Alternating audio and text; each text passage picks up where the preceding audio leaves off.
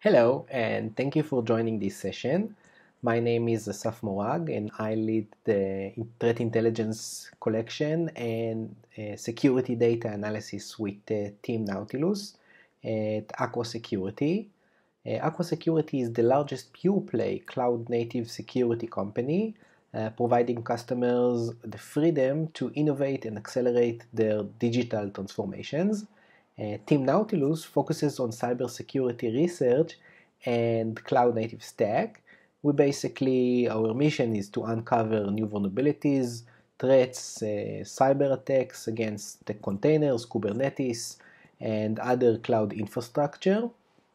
And we're basically responsible to learn and understand the threat landscape, the adversaries, who they are, what are the goals, what are the techniques that they are using. I'm responsible to do the preliminary processing of all the cyber attacks. That means that I see 100% of the attacks, and some of them I analyze myself, some of them I pass to other team members. And today I wish to speak with you about the digital transformation that we see in cloud and cloud native, and some of the attacks that we've seen over the past few years, and how do they affect the bigger picture, which is the threat landscape. Thank you. In this talk, I will explain about the digital transformation to the cloud, what is cloud native, what are containers, what is Kubernetes, but I won't go too much into details, although some of you might not be too familiar with these topics. I believe that most of you have heard about these topics and are aware of some of the details. Then I will dive into details and speak about the techniques that we see in campaigns that target cloud native environments in the wild. And finally, I will speak about the threat landscape and what the digital leaders need to do in order to protect their organizations.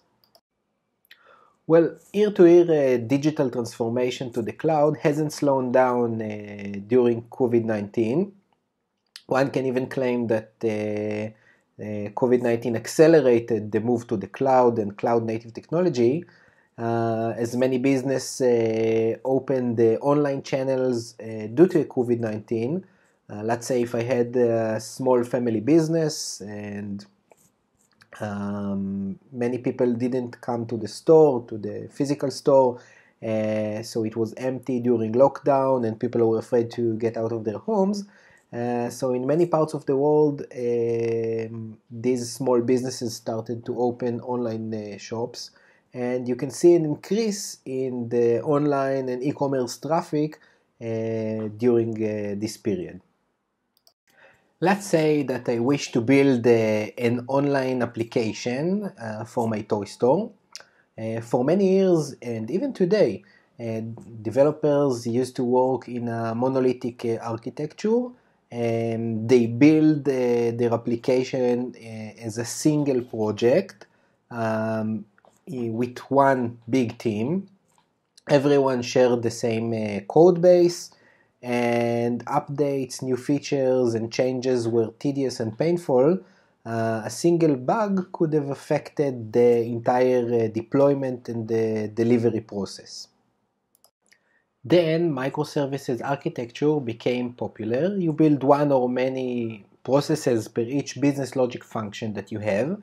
These microservices communicate over HTTP protocol via API, and the development is continuous with small teams of between 6 to 8 developers, each working on one or two specific problems or business logic functions.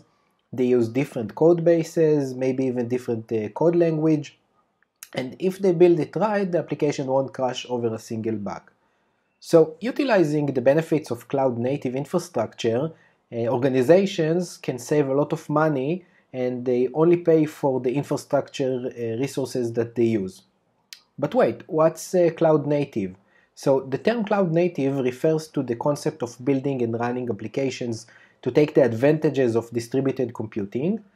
Cloud services providers offer today tools and services that allow developers to reduce operational and cost build, and the developers can build their application faster. So you can see on the top left of Cloud Native image the term CI/CD. CI/CD stands for continuous integration and delivery or deployment, and DevOps stands for the correspondence and practices between developers and operations to deploy the software. Now let's talk about containers.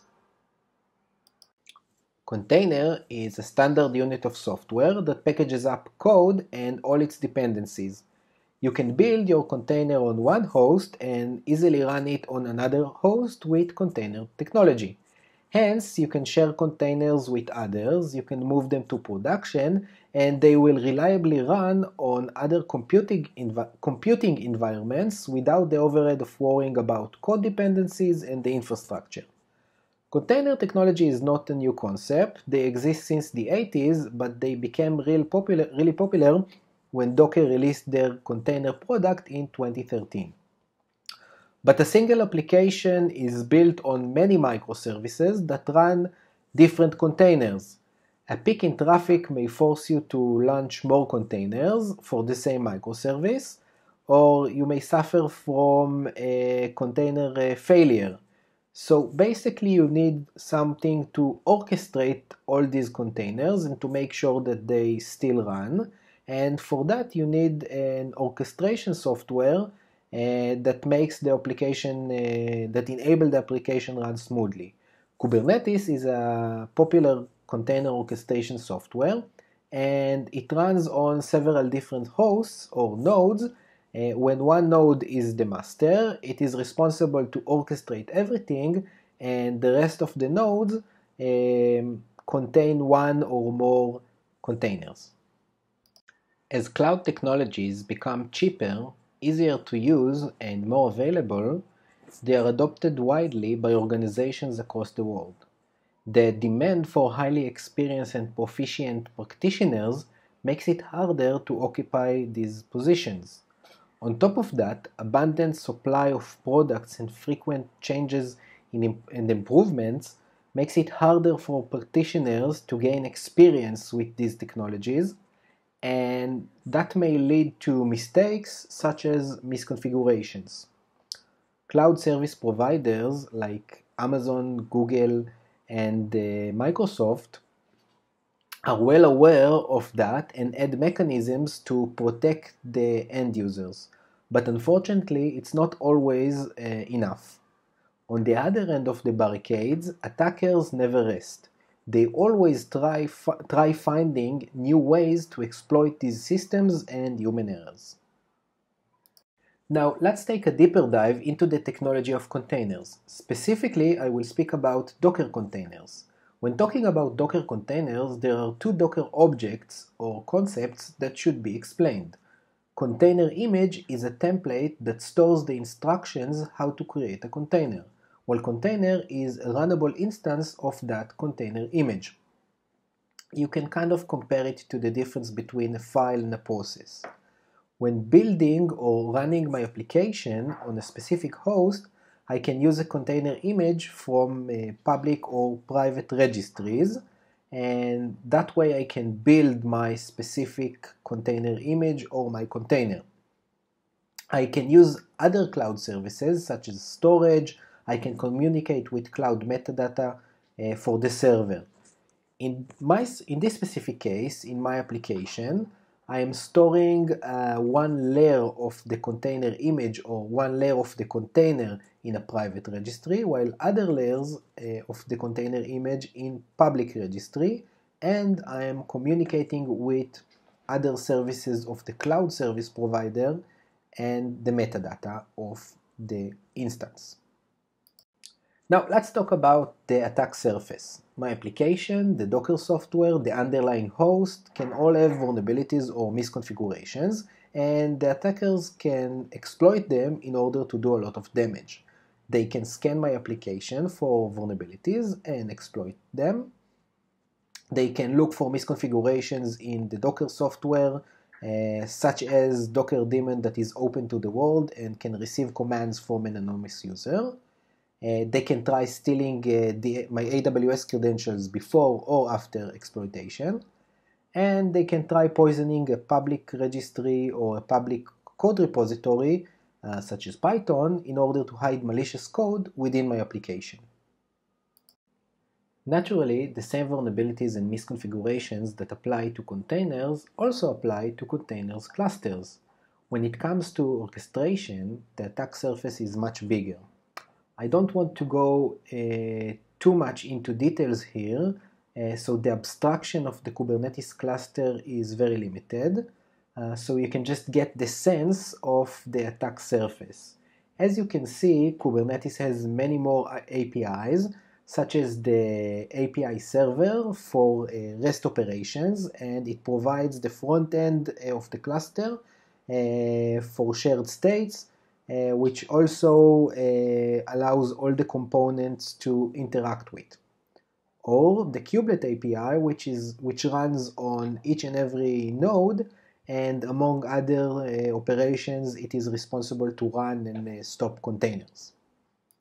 I have spoken about some of Cloud Native's technology, the attack surface, and now let's talk about attacks against Cloud Native environments in the wild. But before we continue to the attacks in the wild, I wish to speak about cybersecurity terminology. When it comes to cybersecurity researchers and practitioners, we use the MITRE ATT&CK framework for taxonomy for both offense and defense.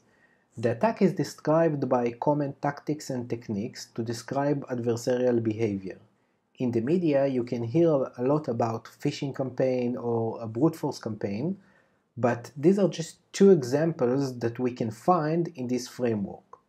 In the next few slides, I will use the MITRE technology to describe the techniques that the attackers are using in the wild. In 2018 and 2019, the attacks against containers were pretty simple. The attacker would have found an initial access, usually a misconfigured Docker API or Docker daemon, runs a dedicated container, specifically he packed in that container an ELF binary, which is a crypto miner. He deploys the crypto miner and executes it, and that's it. That's the attack. Very simple, very straightforward. Since then, we've seen a lot of change in the threat landscape, and I'm going to describe some of these techniques right now. One of the categories in MITRE is initial access, and it describes the entry point to the organization or to a host. When it comes to Docker containers, we see a lot of campaigns that target the Docker API or misconfigure the Docker API. At this point, it is crucial to say that we are mainly interested to see what comes next, because attackers will always find their way in, and although it is very interesting to understand how Docker daemon misconfigurations behave in the wild, it is not our main target. Having said that, we can see that on average there are 853 compromised hosts per day, with an average of almost 30 new hosts per day, and the average exposure duration is almost a month. And another interesting thing to know, and this is based on an experiment or a study that we made, in almost 50% of the cases, misconfigured Docker API is attacked within 56 minutes after the new misconfiguration occurred. Continuing with initial access, when it comes to Kubernetes, there are more APIs and additional services that can be exploited. Using Shodan, which is a static search engine for IPs and the services that run on them, we can mark over 670,000 hosts that run Kubernetes. We cannot exploit most of them, but it's good to know that on these hosts they run Kubernetes. Exploiting misconfigured API server, Kubelet API, and management tools such as Prometheus and cAdvisor, one can reveal more about the cluster and possibly to understand the structure of the entire cluster. We're talking about between 1,000 and 1,500 hosts that allow you to do that. It is even worse when it comes to etcd, which is a key value database that resides within the master node, and it can reveal secrets and keys, and we've seen hundreds of keys and secrets that were revealed by misconfigured etcd. And now for the worst part. Kubernetes dashboard and other tools such as Weavescope or Octant allow complete takeover over the cluster, and we've seen hundreds of cases, and in the next slide we are going to drill down into that as well. Weavescope allows full access to Docker, Kubernetes, Distributed Cloud Operation System, and ECS environments. It allows you to gather all the information and metadata about the containers, about the pods, about the namespaces, about the hosts, and allow you to see it in a graph mode or a table. It also allows you to see visual map of Docker runtime environment to connect between cloud workloads, and last but not least, which is the most powerful feature, it allows you to start, stop, open interactive shells with containers, and by that full control over the cluster. These extensive capabilities also caught the eyes of the attackers, and over the past year we've seen hundreds of attacks that run scope to gain visibility and control over Kubernetes clusters. With one or two lines of codes, the attackers can gain control over the cluster. In some cases, the attackers may use dedicated containers, container images, or the actual legitimate scope container image, which are stored in Docker Hub. In other cases, the attackers download the software from GitHub or encode the binary in the malicious script and then launch it with their own service token. Misconfigurations is not the only way to attack containers and orchestration. Using typo-squatting, attackers can mislead developers to run from public registries what they think is a popular software. In this case, TensorFlow is a popular framework with data tools, mainly machine learning tools for data scientists. By typo-squatting the name of the container image from TensorFlow to TesnorFlow, one might be tricked to download this misleading container image, which contains malicious code with crypto miners and backdoor tools. And there are plenty of other examples from over the past couple of years to such attacks. In this example, attackers exploited GitHub commits to run cryptocurrency. Each commit initiated a CI process that built the container. When the container was built, it ran a crypto miner. The attackers opened dozens of malicious accounts under names of popular accounts, in this case of a popular data scientist, probably to mislead GitHub so they won't delete the account. Once the attackers gain initial access, they wish to find the next vulnerable host and to deploy their malicious code. In many campaigns against cloud-native environments, we see cloud worms or highly automated scripts that use powerful scanning tools in order to run malicious container images on the next vulnerable host. Attackers are scanning for misconfigurations. They are looking for Docker API, Kubelet, API server, Redis, Docker Swarm, and so on. In this figure, you can see that once the worm code finds its vulnerable host, it infects it with the two payloads. The first payload is a main payload, usually contains malware, backdoors, and so on, rootkits, and so on. And the secondary payload contains or deploys masscan, and then it communicates with the C2 server in order to get the instructions, the worm configuration, and to understand what it targets, Kubernetes, Docker, and so on. Then it prepares a list of vulnerable hosts and pass it to the worm, which does basically exactly the same. So hence worm, hence highly automated script. Another trend that we've seen, attackers are using offensive security tools written by security researchers, or sometimes even malicious code written by other hackers in order to attack cloud-native environments. So we've seen the use of KubeHunter, which is Aqua's open source pen testing tool, Pirates, which is another Kubernetes pen testing tool. These are used in order to scan their environments and to understand what they can exploit in these clusters. Once they gain their access, sometimes they're using Bob or break out of the box in order to escape the container. DeepC in order to understand, to enumerate Docker containers and other capabilities. We've seen the use of Punk in order to collect SSH keys and other secrets. So basically it's a trend that we've seen a lot over the past couple of years.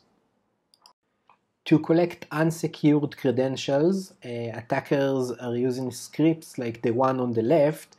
They are trying to query cloud metadata for the specific instance and trying to collect IAM roles, secrets, access keys, and so on and so on.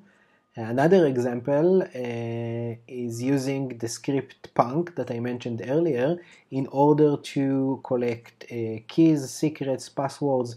In this specific example, you can see that the script found 3 users, root and sysadmin, and also 3 known hosts and some SSH keys that are related to that.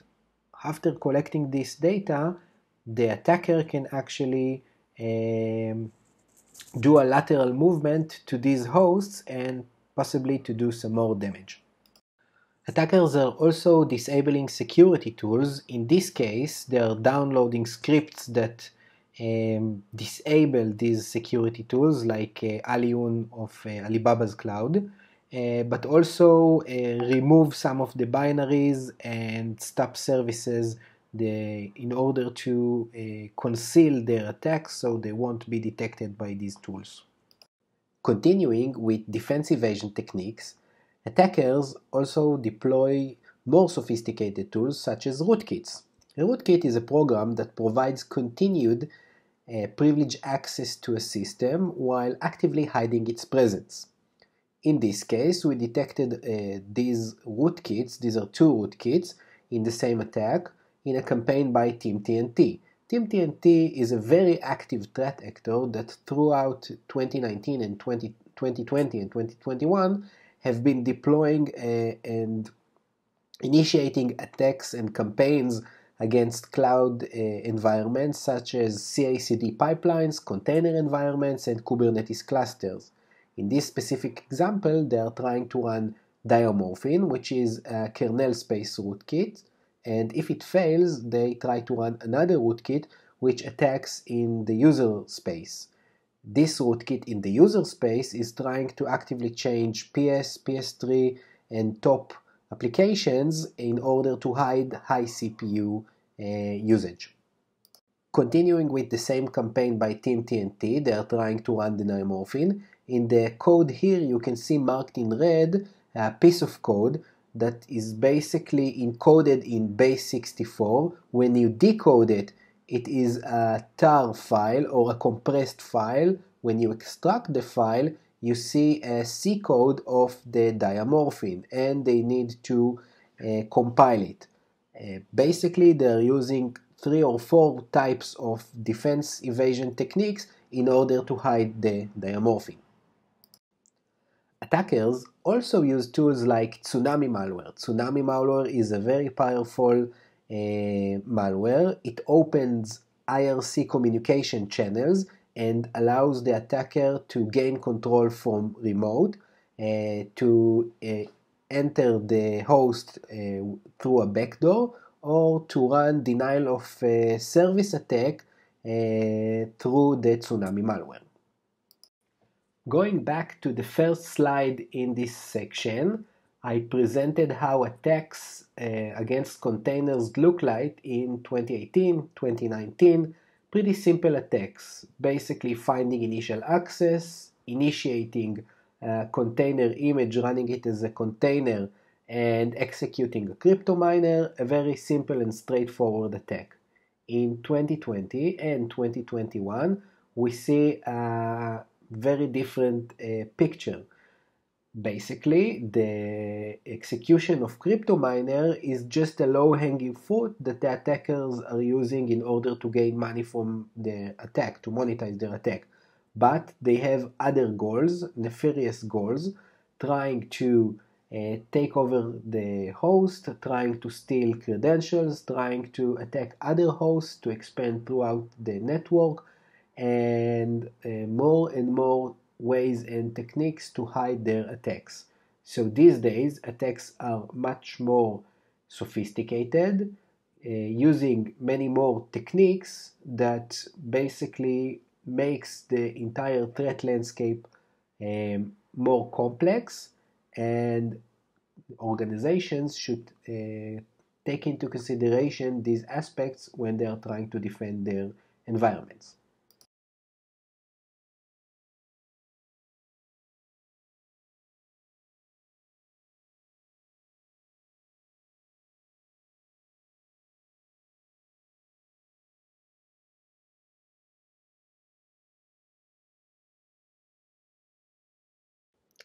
The success and massive adoption of cloud and cloud-native approaches created the perfect storm.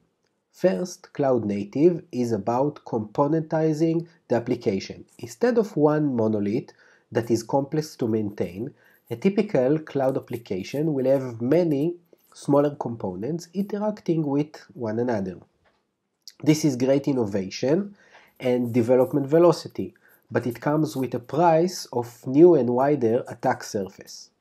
Second, cloud service providers such as Amazon, Microsoft, Google, and others are innovating at cloud speed, which means that new and updated services introduced on weekly basis. Keeping up with security implications of these changes require a dedicated team of experts that continue to learn and to adjust all the time the definitions of best practice for everything when it comes to the cloud and to cloud native. And finally, introducing of shift left, which means that developers have end-to-end responsibilities for their applications and components. It also means that the traditional checkpoints and reviews by centralized teams of security experts are not always possible for changes in a continuous delivery model. All these factors are creating a new situation where new issues are introduced, and these teams of security experts, developers, DevOps, they need the right tools and the right way to detect and mitigate these risks. So the responsibility of digital leaders is to provide them with these tools so they will be able to act in this new environment. Thank you. Thank you for listening to my talk about the evolving threat landscape in the cloud and cloud native. For more great sources of knowledge, you can find on our website in blog.aquasec.com, or our research team, aquasec.com/research, and you can follow us on Twitter. Thank you and have a great day.